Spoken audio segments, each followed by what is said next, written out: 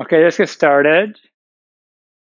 How many people still cannot install or run the Apache Tori kernel on their machine? I was going to say, with no one showing their hands, I was going to say, that I mean everyone's got it running? Um, what's that? I, as long as you have it running. Um, part of what we're experiencing is one of the hardest problems in computer science, right? And this problem is going to plague you for the rest of your life, right? How do we get software so that it can be easily installed on multiple machines and run, right? Um, and actually, Microsoft spent billions of dollars trying to solve this problem, and it took them over a decade to sort of get it work sort of well. Um,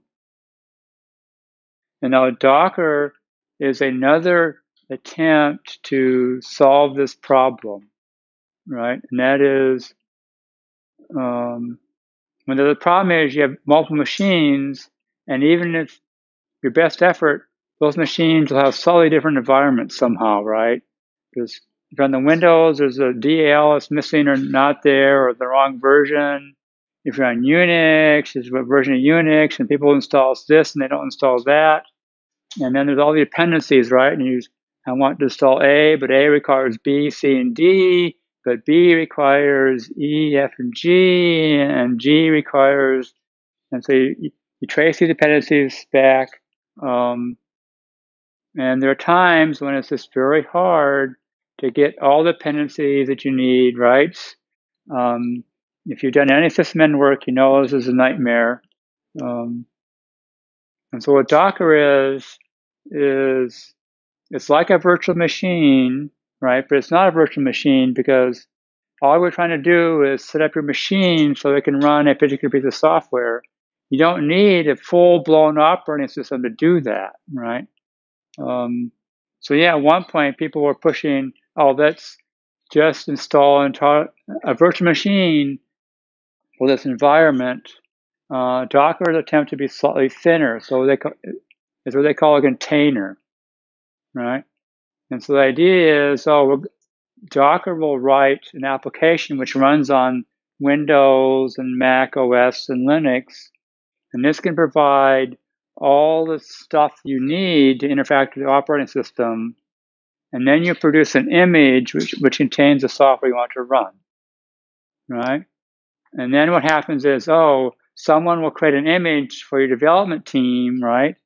And then you say, if you're working on project X, here's the image you start with. It has all the stuff you need, right? So you don't have this programmer saying, but I can't run this because I don't know why, right? And then you have the problem of once you have the application, you want to run it on a server. How do you make sure that the server is configured so it runs on the machine? So again, the Docker is a solution to attempt that, because now you got this image, and everyone uses the same image on Docker, and then finally, when you deploy it, you then deploy the Docker image that you make run. So you don't have to make various, um, some IT guy doesn't have to beat their head against the wall to figure out why the software runs on developed machines, but on this one case, it doesn't work on the server machine, right? So, and again, for the people on Windows, right, since it requires this Hyper-V,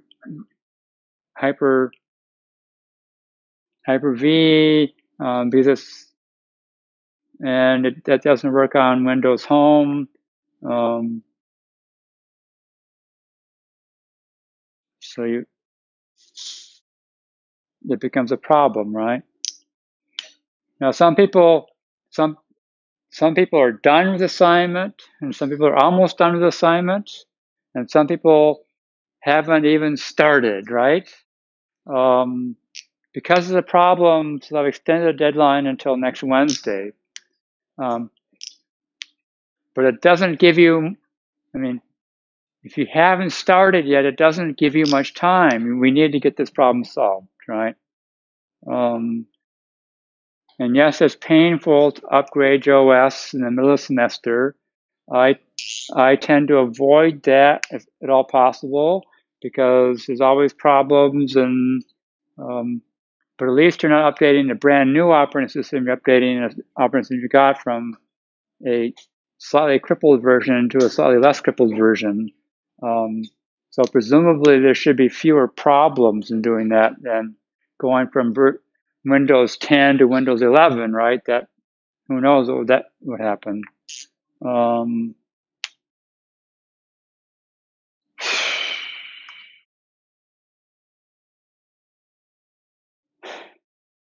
So for those of you who still haven't gotten things working right, on the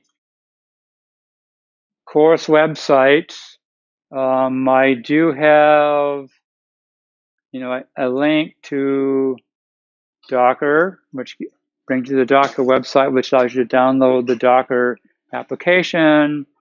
And once you get that installed and running, then you need the image that is pre-configured to run Spark and Jupyter Notebook with Apache Tori plugin, right?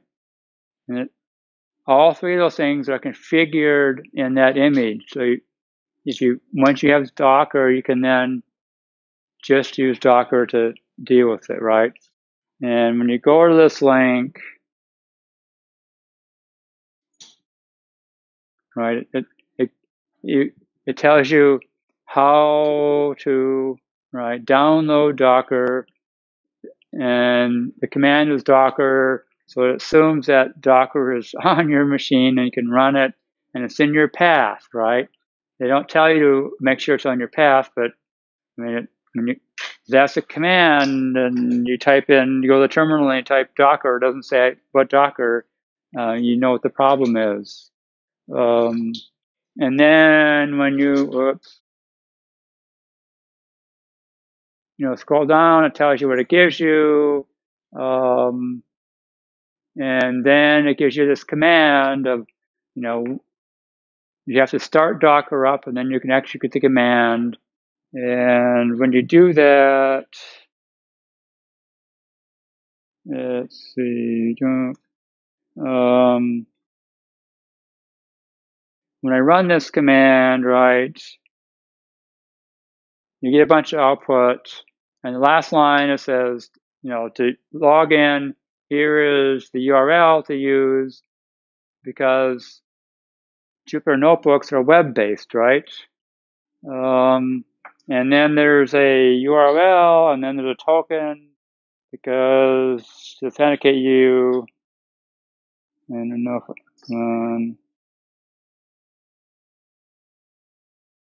See if I can do this and copy it, and then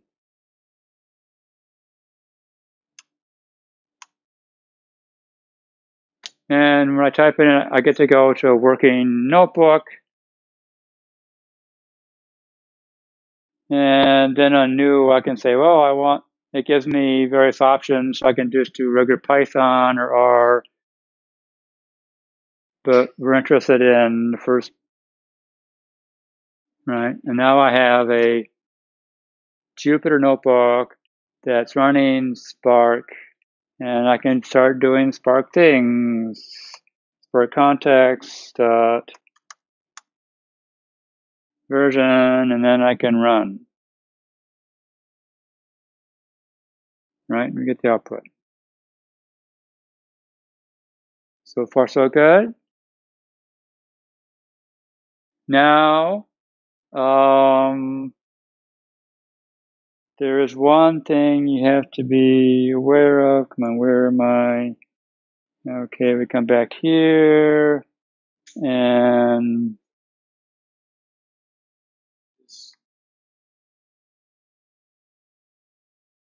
yeah, yeah.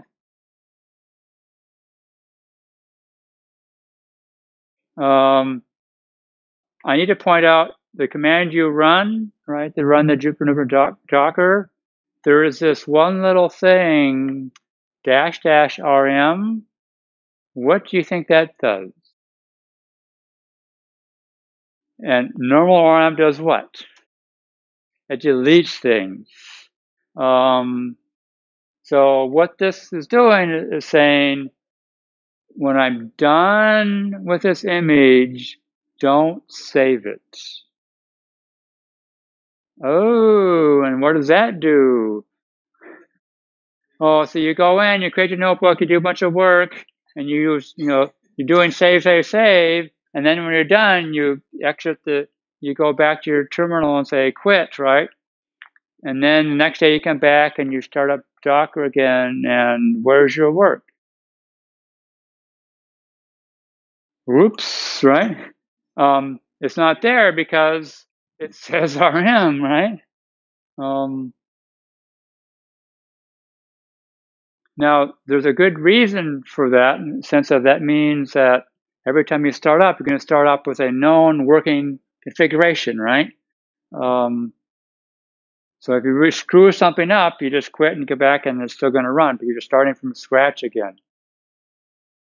But, so if you're using this system, what you want to do is when you're done,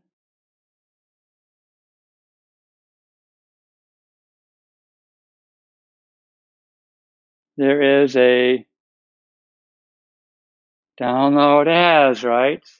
And you want to download as a notebook, right? And then when you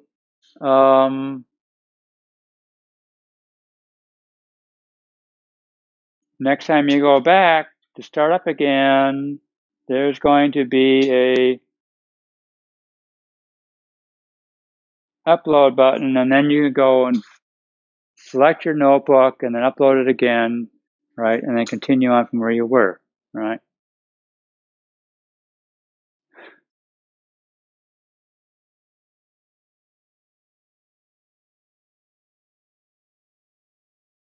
So far, so good?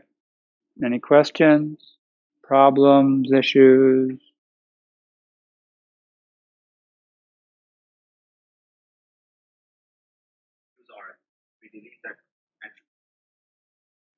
I presume it saves it, but I haven't tried it.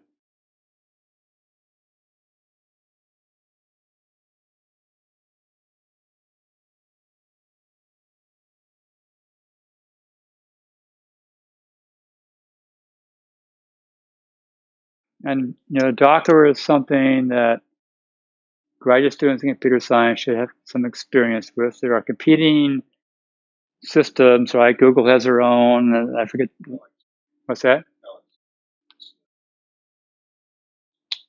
And there's one on Linux, and there's Kerberos. It's K something. Not Kerberos, a different system. I mean, but there's a number of different type of these container-like things. So it's becoming more popular or more common for people to use them.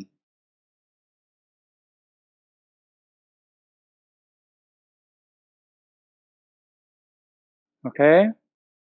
Now I have a question for you. In the assignment, I asked you to compute a window, right? Compute the average over a window. What's a window?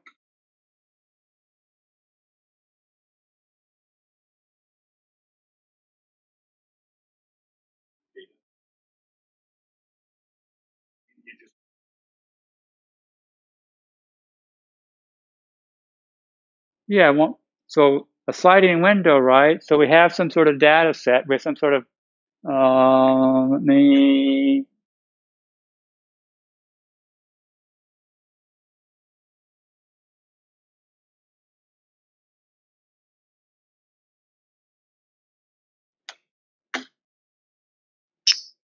the way I like to think about it is we have some sort of data.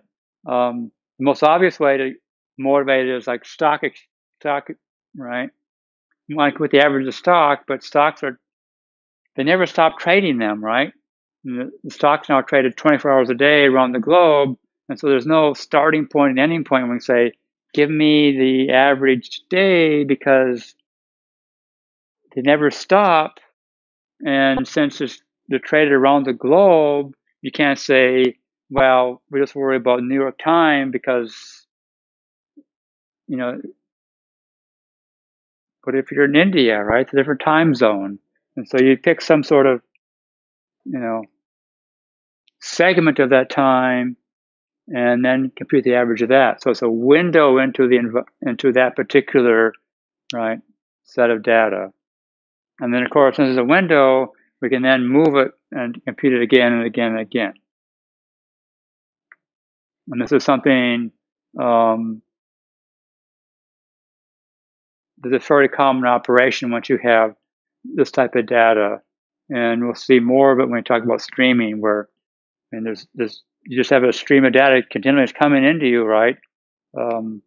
Stock market's one. You can talk about, Amazon trying to figure out, analyze what's going on, right? But then it's 24 hours a day with millions of transactions every hour, probably every minute, right?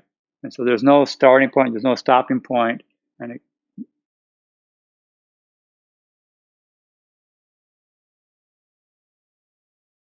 okay, any questions? Any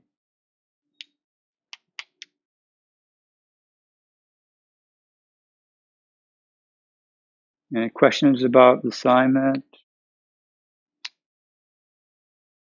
So about the assignment, and difficulty, are we supposed to make a sort of context problem and stop it? So the question is, should we make one Spark context for each problem, or do it once, right? So notebooks, you only have to do it once. Also, if you're using Apache Tori, you don't have to create one because it already exists. So I've had problems with saying, oh, you can't have multiple contexts. I'm like, what are you talking about? Because there's already one, they create one for you. So I mean, if we go back,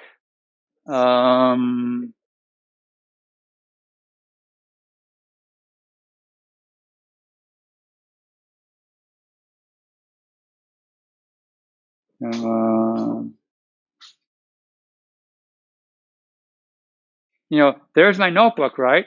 And I didn't do anything. I just said Spark context.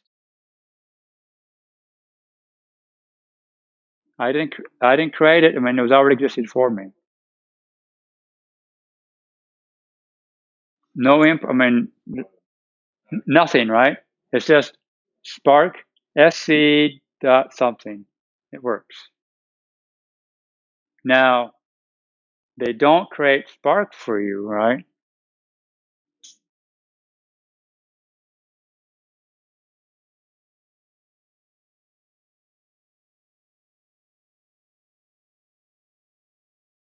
If I just say Spark, try and run it, it should tell me,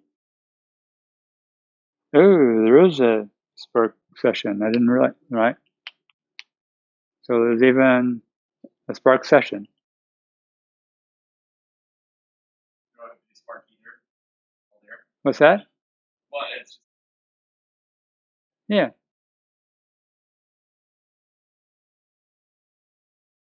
And what you don't see is, since I'm using Docker here, I didn't have to install Spark either, right? Because Spark was installed in the image.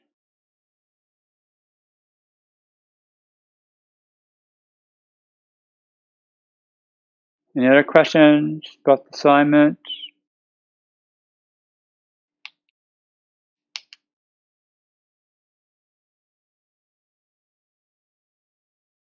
No, so either everyone is so far along, they've got it under control, or they're so far behind, they're have no idea what question to ask. And they're hoping for some miracle this weekend, right? What's that? Yes.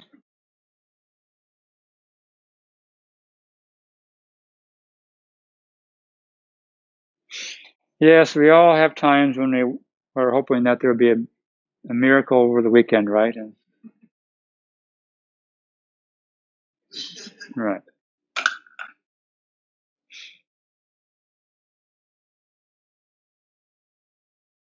People don't have questions, then let's.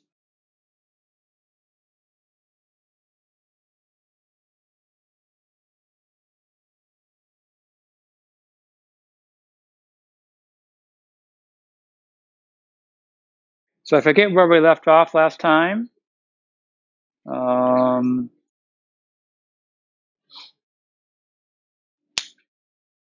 We did talk about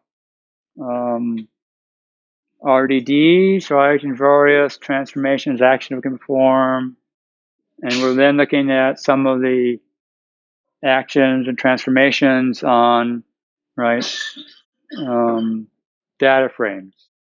And we saw this little language start embedding in strings and, remind you, okay, what types of functions you can call in there, you'll find listed primarily in this functions class, right?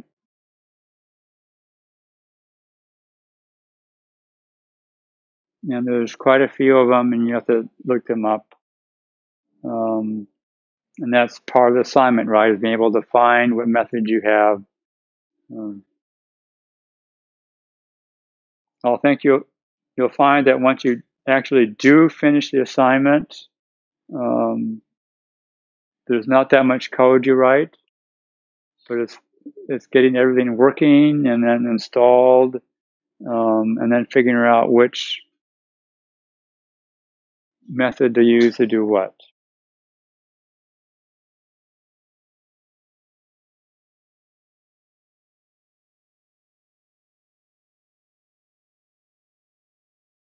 So some other things we can do is we can add columns to data frames.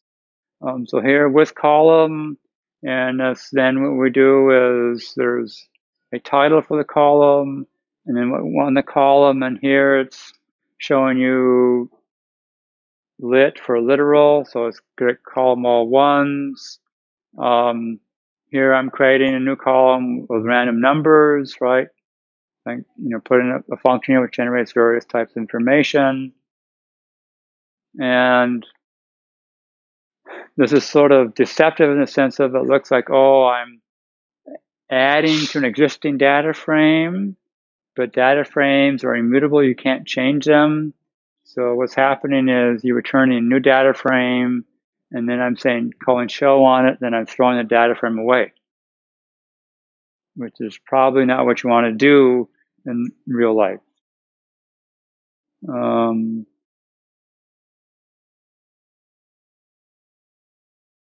then we can, add columns to a new data frame and use expression to compute some values. So here, just what, when two columns are equal,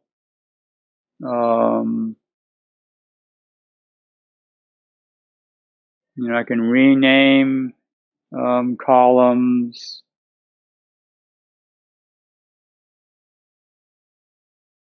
So again, most of this should seem fairly familiar to people who know SQL, right? It's like same type of operations, syntax is a little different. There are a number of functions we can call to manipulate dates and timestamps. So here I'm reading in, timestamps, and I can compute them, take a timestamp and convert it to a date. I can also convert it to a time. And then we can start doing various things where I can, get dates and hours and months, and I can then, right?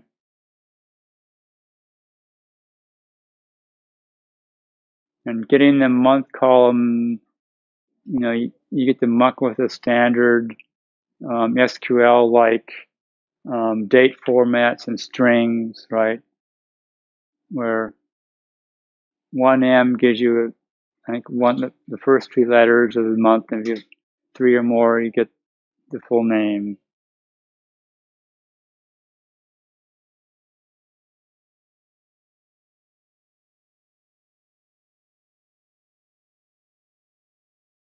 Questions?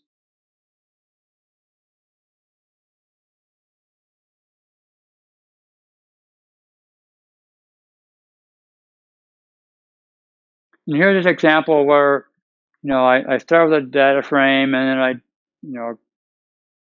add a column and another column and a column to that and another column to that and create, But again, what's happening, right, just keep in mind that all these data frames are evaluated lazily. And then when you want the actual value, right, Spark has this plan, right? And that plan optimizes it so we don't make multiple passes. We don't make a pass to create one column, and right, we basically do it all in one pass. It's highly optimized. And look at the plan. It just says, well, I'm going to have this column, that column, that column, period, right? It doesn't say do this, and then when you're done with that, do this. It's, no, we're going to make one pass through that initial data frame, and we're going to end up making all the columns at the same time, right? So we don't have to worry about, I'm going to try and create a crazy loop and do a bunch of stuff in the loop to make optimize. We can do it like this and say, well, do this and then this and this and this and this, and then Spark will take care of optimizing it for us.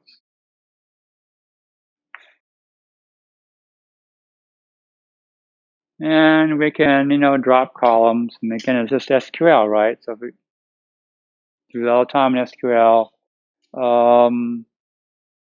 we can select various rows, and we can either use filter or where.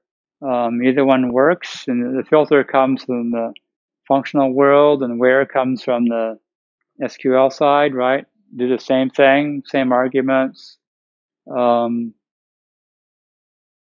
And again, we could do this funny, crazy thing, which I really, the first one makes more sense to me, where I take a column and then I can do operations on it. I can also start embedded in a string, and then it's interpreted for us. And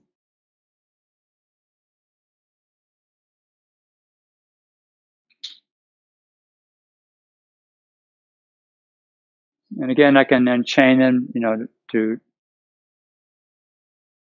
but when I chain them like this, they're and together, right? I do the first one, and then the next one has to be true, right? So I'm done. Both those conditions are true. And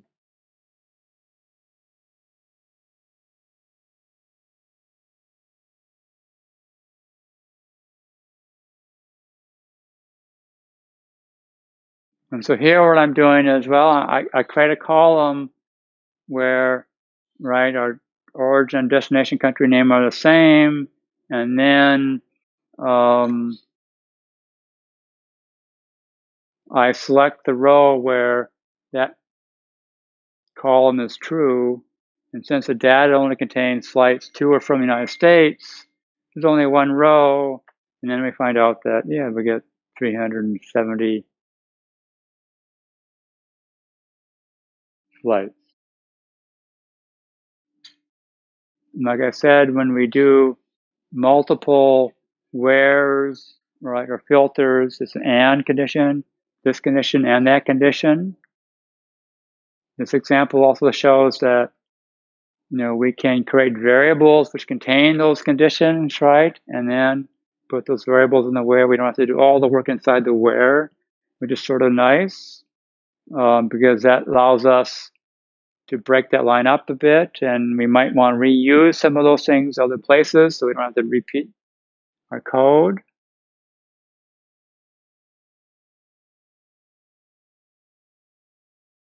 But of course, there are times when we want an or, right? So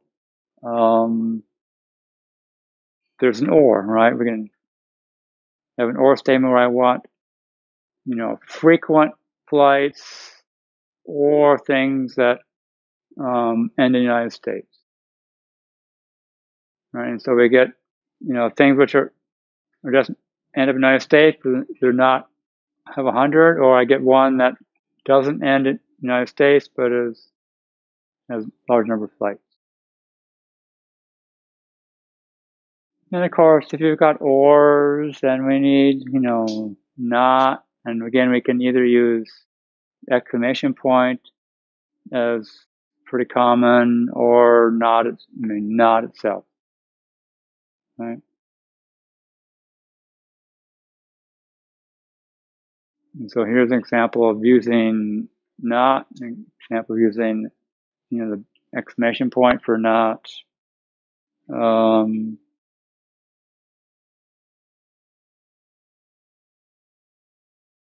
Distinct, does it exactly what you think it does, right?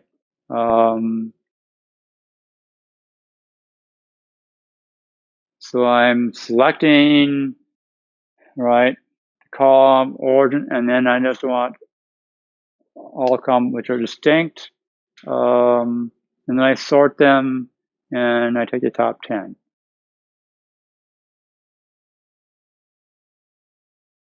On this slide, notice that the periods are at the end. The reason is if I put the periods at the end and run that in the notebook, it will do it, right? But if we have the periods here and not there, it'll complain because it says, it's the end of sentence, so there should be another, what's this thing doing, right? It confuses the compiler.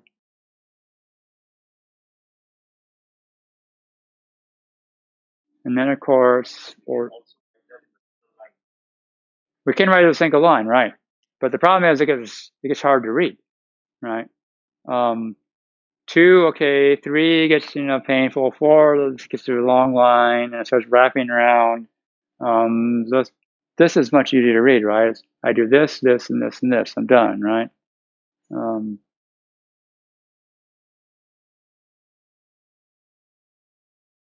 Although I should have, the indentation is not correct because the take is on the whole thing, so this should have been indented more. And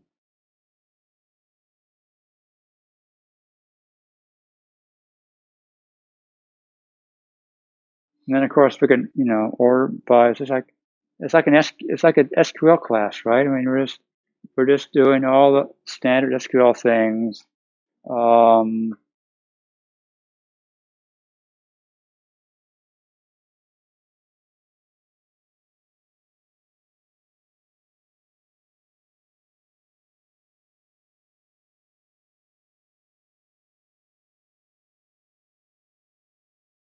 That doesn't work, no.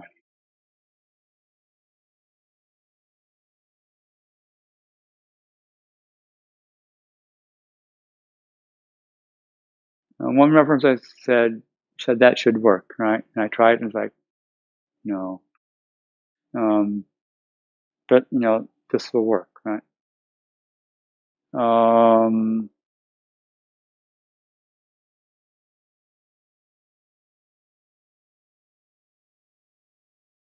So I did order by expression. I want ascending, right? And then I do this. And then I want order by count descending. It's like, huh? Wait a minute. I'm getting the same result.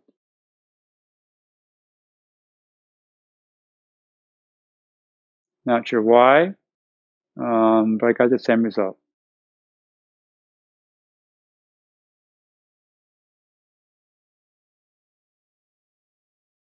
There's a lot more of you than me, so perhaps one of you can figure out what's going on. But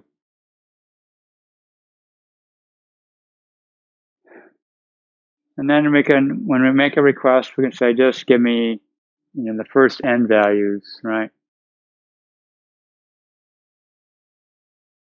And that's common. You're dealing with a huge data set. Maybe most information.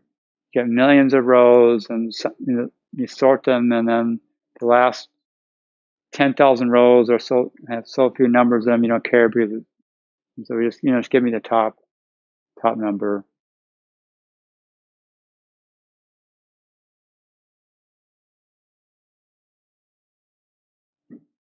And we have these various operations, right? Take and collect. Take gives me n number of columns and returns them, rows, and collect returns everything, right?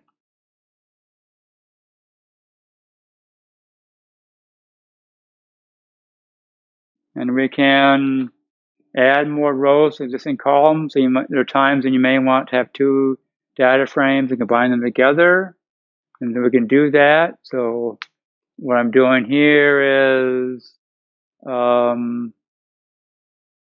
the first thing I do is I get the schema for the data frame I want to start, because when I combine two data frames, the schema has to be the same, right?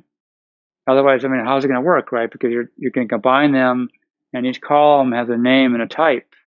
And if they have different columns of names, I mean, how are they going to combine? So I create my schema.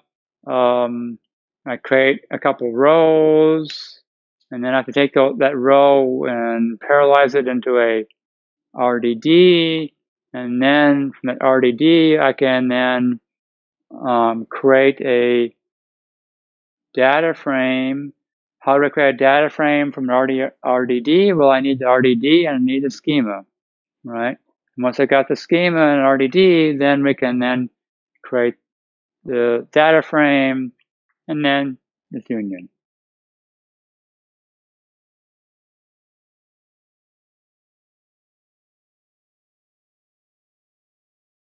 Right? So I can union tables to,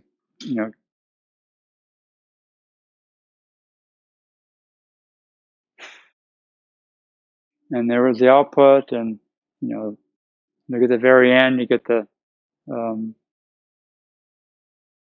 new row added.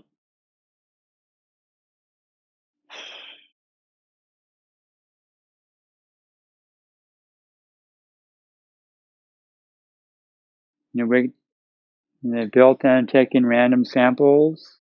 There's a sample method, right, on a data frame. And the first argument is, do you want replacement or not? Second argument is, how much of the sample do you want? How big do you want the sample to be? What fraction of the total data set, right? And then the third argument is optional. Well, what seed do you want to use, the random number generator that they're going to use to, right, do the selection.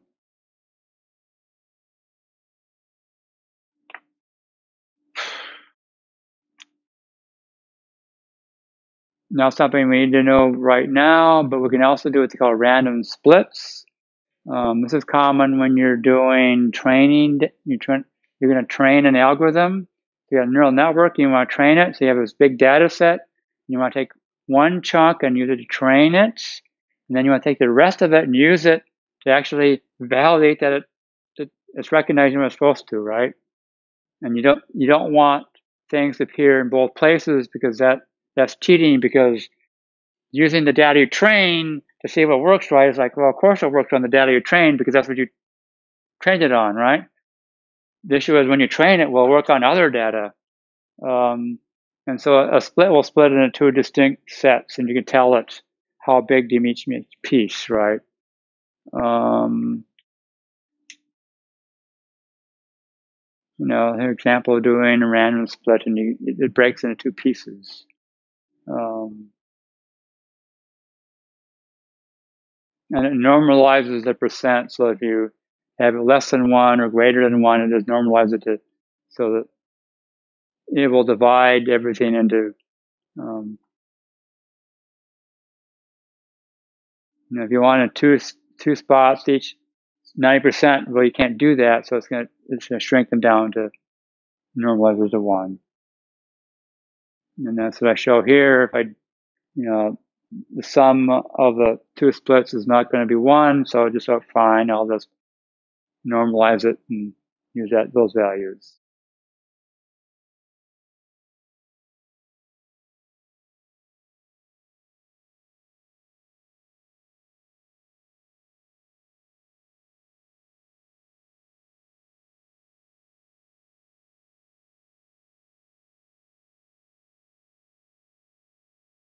Something slightly more interesting. There's a bunch of built-in functions we can use in this crazy language, but we can add our own functions. In the SQL world, we can create, well, it's harder to create functions we can use in SQL because the SQL language doesn't support it, but we can have, embedded functions on the database. And so here, I define a function called add, right? But I can't use it directly. Why? Because the problem is when I use it, I'm going to pass in a column thing, right? And it doesn't, you write it not to accept a column, you write to accept a value that's going to be in a single row in that column. And then you use some Spark magic to, user-defined function. You pass in your function, and you tell it what input it's going to accept, what it's going to return, and it returns another function with basically a wrapper around that one, which will work inside this crazy little language, right?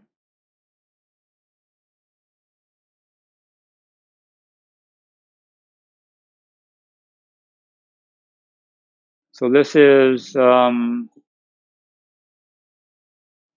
feature we don't have really in SQL, but it's a powerful feature because now we can actually write functions to transform our data, do things with it, not be restricted to just what they give us, right?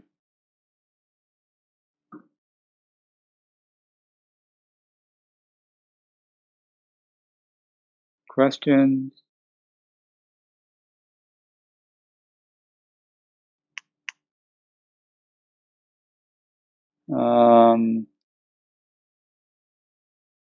What happens when there's a type mismatch? So here's my add function, and I say I want to call it on a column which has strings. What do I get? We don't get a runtime exception, right? It's difficult to deal with runtime exceptions when you're doing a cluster, right? Because the work is done on remote machines, and then what's your program supposed to do, right? And so what happens here is, it's like, you said it's going to be a long and it's a string. I have no idea what to do, so it just returns null.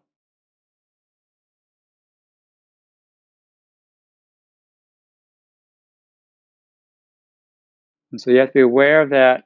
And basically, when we're doing processing in Spark, as we'll see later, we want to be able to then filter up with it, now deal with null values.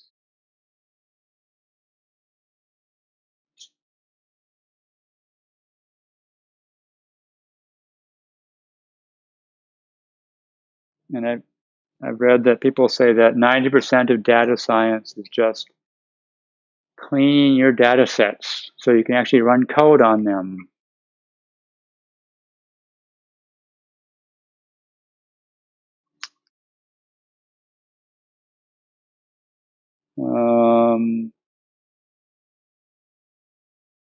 We can actually change how many partitions we're using on a data frame or data set or RDR.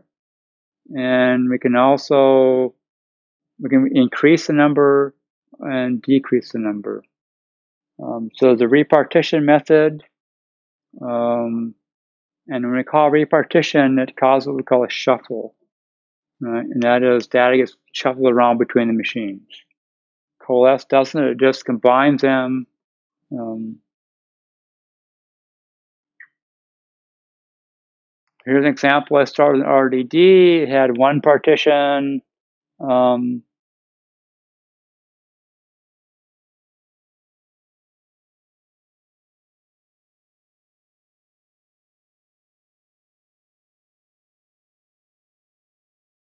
The lines get intermixed. It should be the other way around. I take my data frame, right, and I send it to part 4, and then I ask the number of partitions. I get 4, and then when I actually write out the data, I get, actually for each partition, I'm going to get a file, right?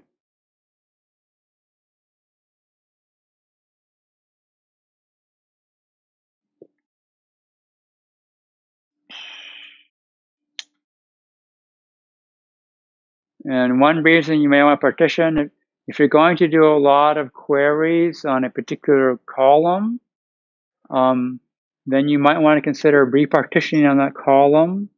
Why? Because it's going to then reshuffle the data so that the data which has the same values on that column are going to be in the same machine, right? And so then your queries on that column are going to be more efficient. But if you only do one query, it's not going to be worth the shuffle, because shuffles are very slow. But if you do multiple queries on that data set on the same column, you may want to repartition based upon that particular column.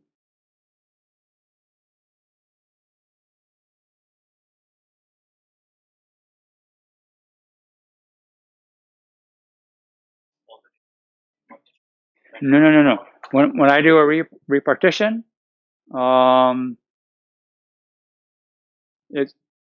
if I just say repartition, it's going to repartition using the same number of partitions that already exist.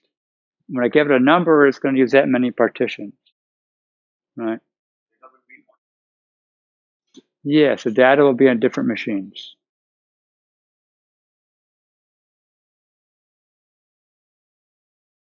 Now, if I set my process up to use 5 machines, and I ask the repartition to use 10 partitions, it will do that. But that means then that some machines, probably all of them, are going to have more than one partition, right? So when we then ask to do work, right, those machines are going to have to do extra work, right? So I tried it on my laptop, and it doesn't have 7 cores. And I tried 7, and it did it. And it did all the operations, and I wrote it out. I got 7 files. So some cores were processing more than one partition. I don't know how they allocate the partitions. I presume they try and balance it out.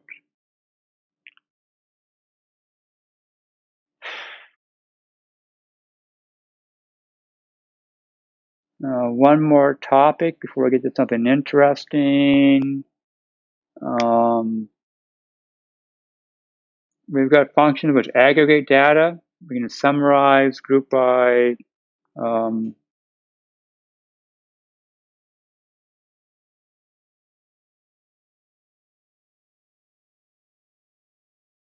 various functions of aggregation.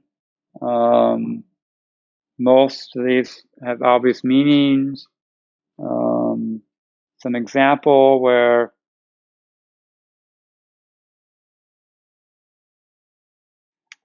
on a data set, give me the mean of that column, give me the max, give me the standard deviation.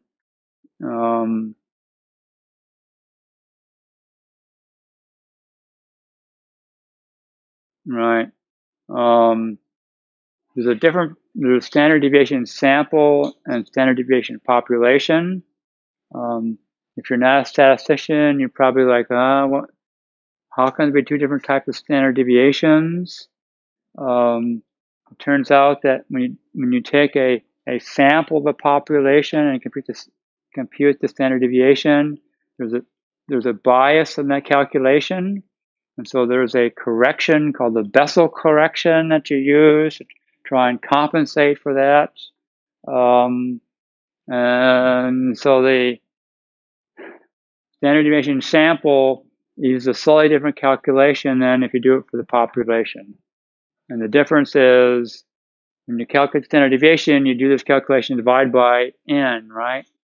So the population, you divide by the population size. The Bessel correction for the sample is divided by n minus 1.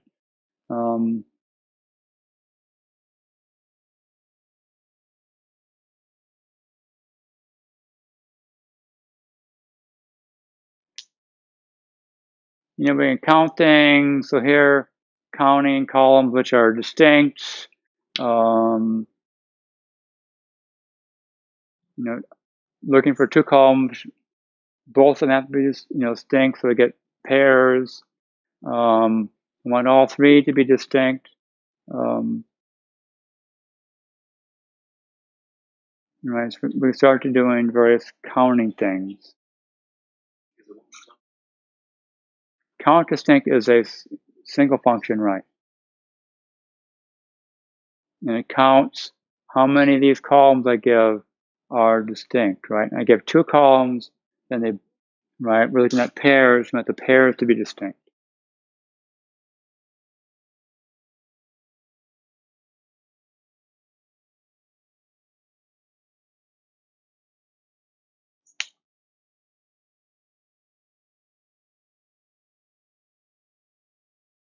And then there is group by.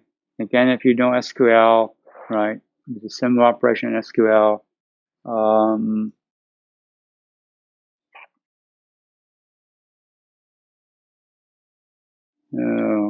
Didn't I have orders? Oh, well.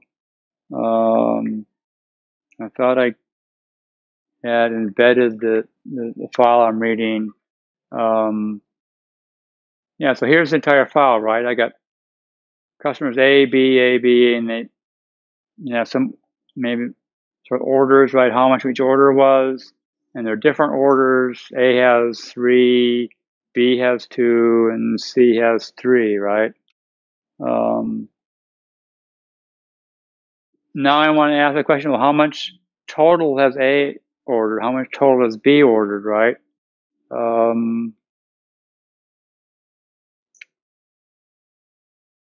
And so I can now start doing, okay, I'm going to group by customer, and I want to compute the sum and the mean and the count. Well,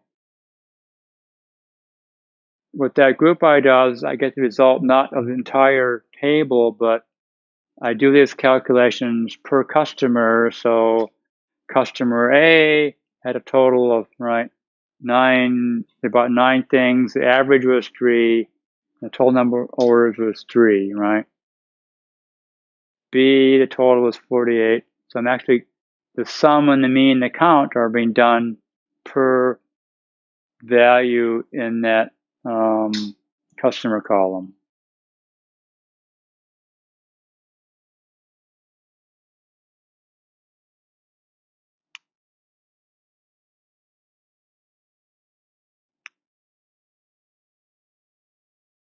Questions?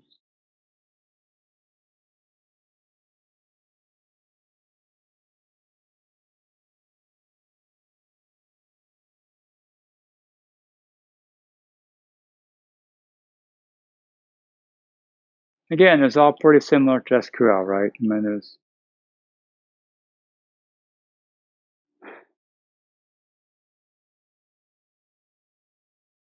so let's do something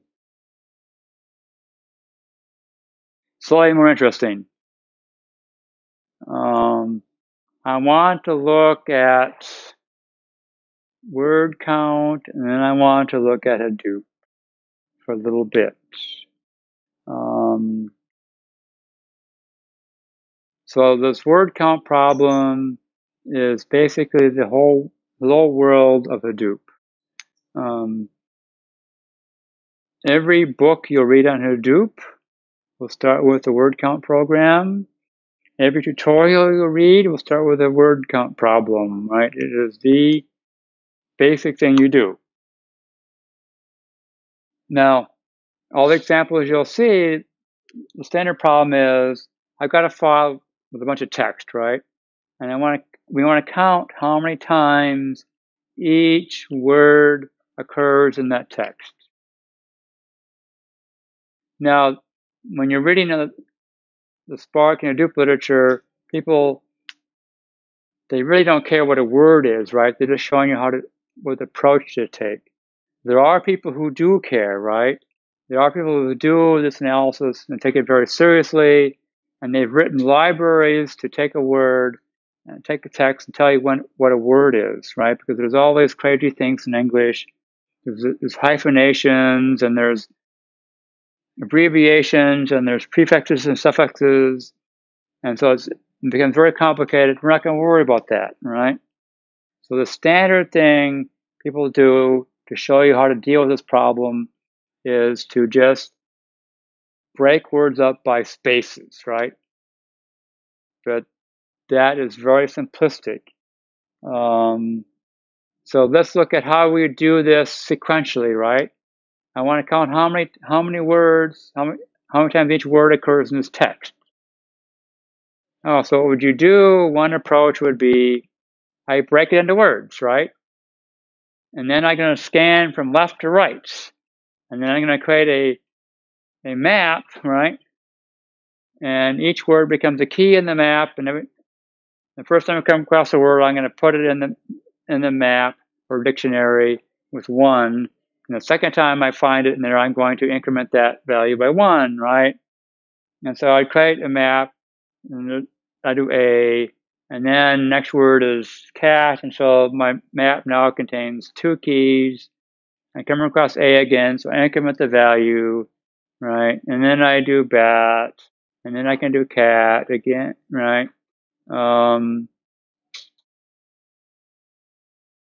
There's A, and now I get to do cat again, and finally I get to do hat, right?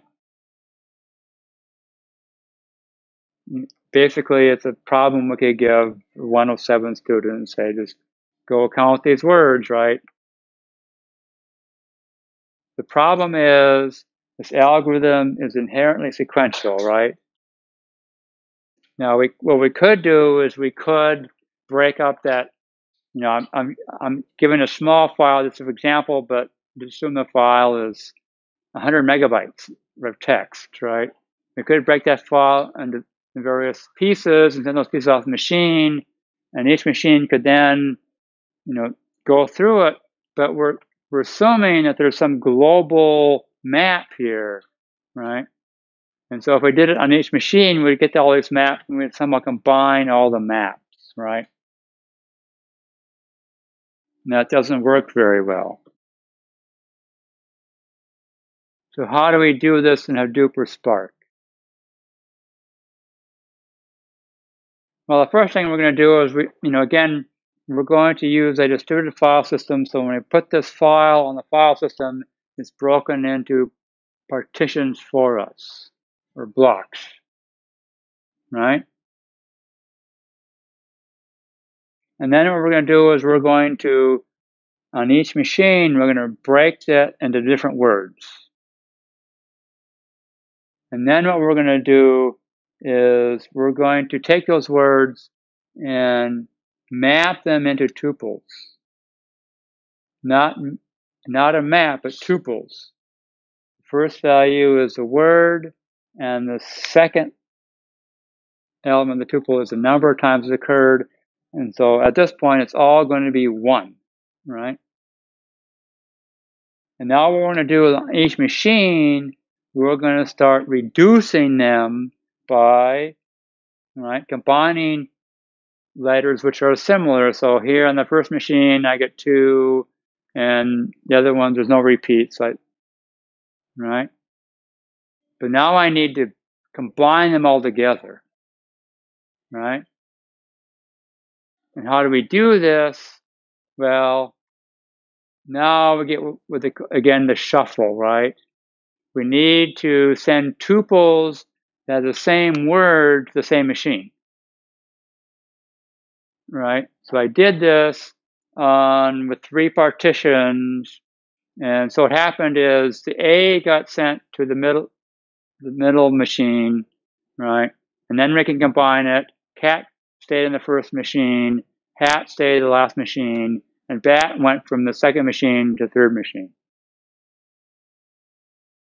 right? So what's happening is, right, Spark or Hadoop is going to say, okay, I need to take all these tuples and send the tuples of the same letter to the same machine. But when we look at the example, we say, well, it's sort of inefficient to send A. Why don't we keep it where it is, right? But we're talking about a system where you probably have millions of tuples scattered across multiple machines. And so Spark is going to make, or Hadoop is going to make some quick estimate of where things should go and send it there, right?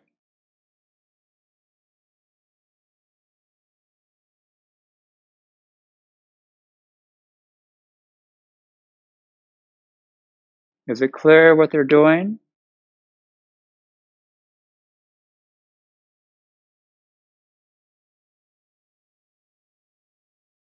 Right? Now, if you think of in sequential terms, this is not very efficient, right? I mean, why do we create a tuple for each one, then we have to combine them all together? Why not just go through this one at a time and just do it in the map? But the problem is we're doing this on multiple machines, right? And so then what happens is, right, going from the first step to the second step, that's a split, right? And then we use map, right, to map each letter to a tuple. And then we use reduce by key, right, to carry out the final step. But the reduce by key is done in two phases. The first phase is we do the reduce on each machine. And then we finish it up by shuffling all the data so that all the tuples that start with A are on the same machine, all the tuples that start with B are on the same machine, etc. Right? And so this is this built-in shuffle. So when we do reduce by key, the shuffle happens automatically. Right? When we do a reduce, right, the shuffle happen automatically if need be.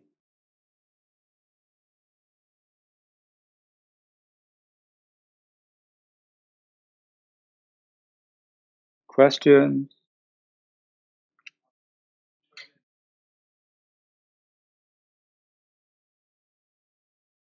Yeah, the question is how to determine which tuple goes where, right?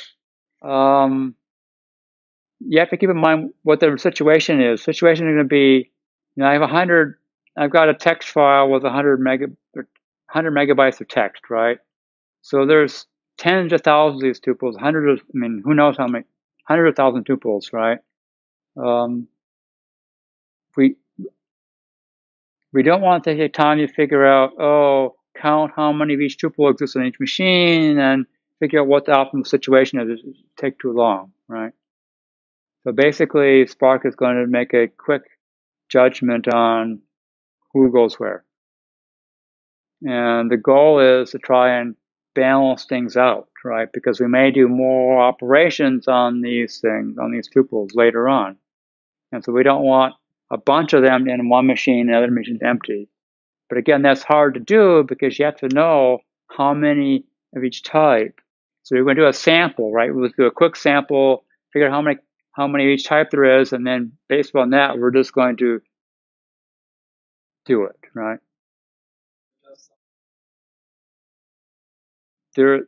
Yeah, it does a quick sampling and then figure out what to do, and then it's not something that when we do reduce by, it's in our control to do.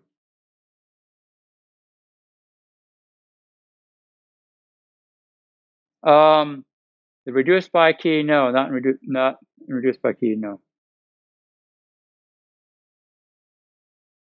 If need be, we can repartition again later, but that again is an expensive operation.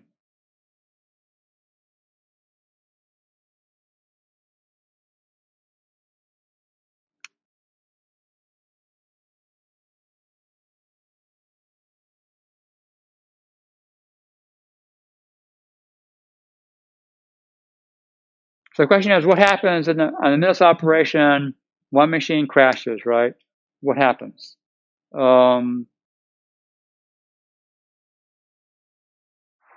Well, it's called an RDD, right? And the R stands resilient. So how is it resilient? They do a number of different things to make sure it's resilient. Typically, when I've got N machines, I got this 100 megabyte or 10 terabyte or whatever it is file. It breaks it into pieces, right? And then you're going to send a piece to each machine. Well, the first thing you could do is it's going to send each piece to more than one machine as a backup, right?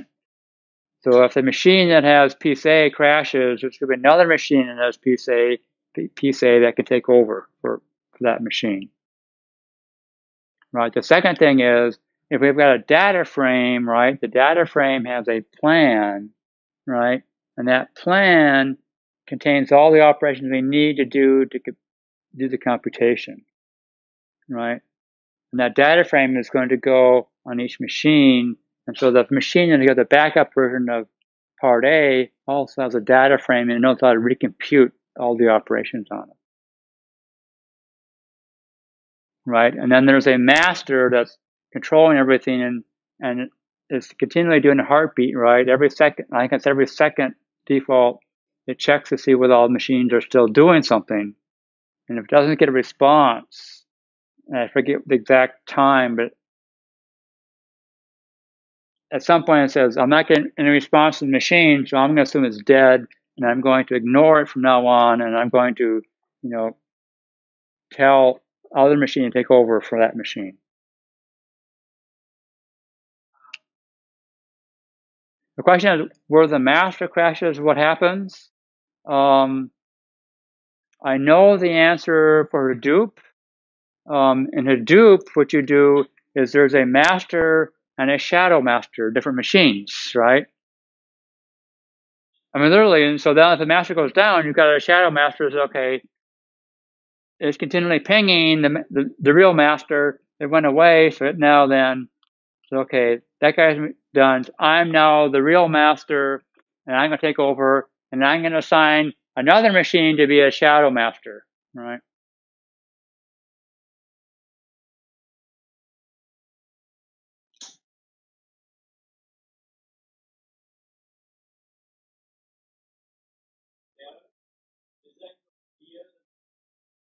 Oh, the question is, when we do a shuffle, is the data going to the master then? No, I think it's going, directly to the master is probably involved in saying, okay, go your shuffle, and yeah.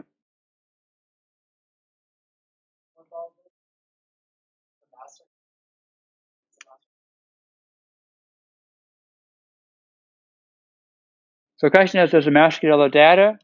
At this point, we've only done transformations, right?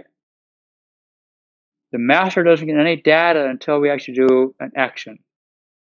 And actually, none of this happens until we do an action, right? And if we look at, here is a Scala program which does this, right? I have a file called text file.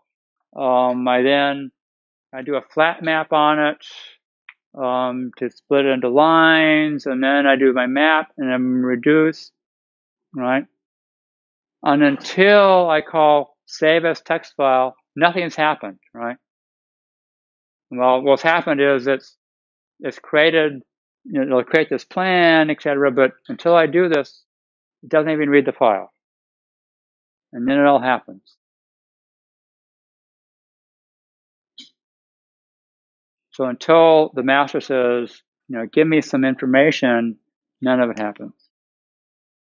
And in this case, right, save as text file, it doesn't return any data to the master. It just says do it, and then, well, it does, but because all the files get sent to the master and saved on the master machines, so you can actually read them without having to go and log on to your 100 machines individually and grab the file off. But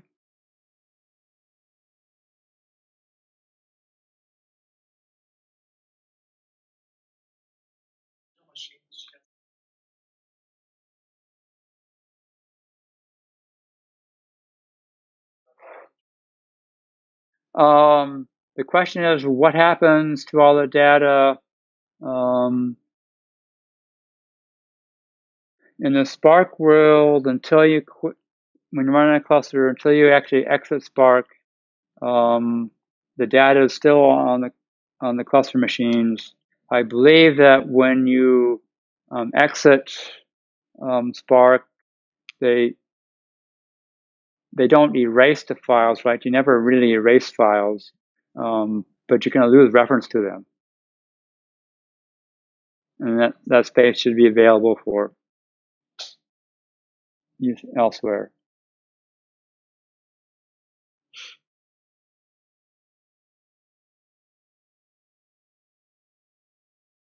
The Java file to do this in Java is a little longer, and I didn't change the file names, but we have to use Java pair RDDs, and we have to give it first this is strings, and then it's going to have strings and count, right? And so it's a little bit different. It's a little bit more work.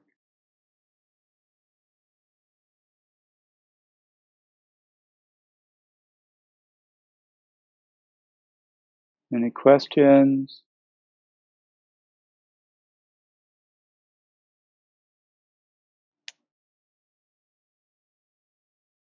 And then one last thing, why flat map? What does it do? Well, if my text file looks like this, when I read it in, I get a line, I get a row in my RDD or data frame per line. And so when I do a split on it, I get each row now has a collection of things. And so if I now do a map, when I do a map, I get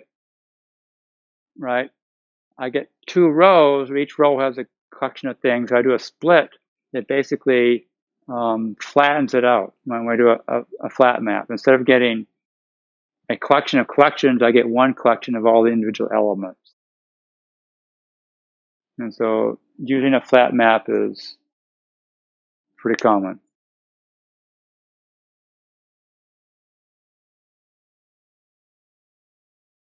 So we'll end here.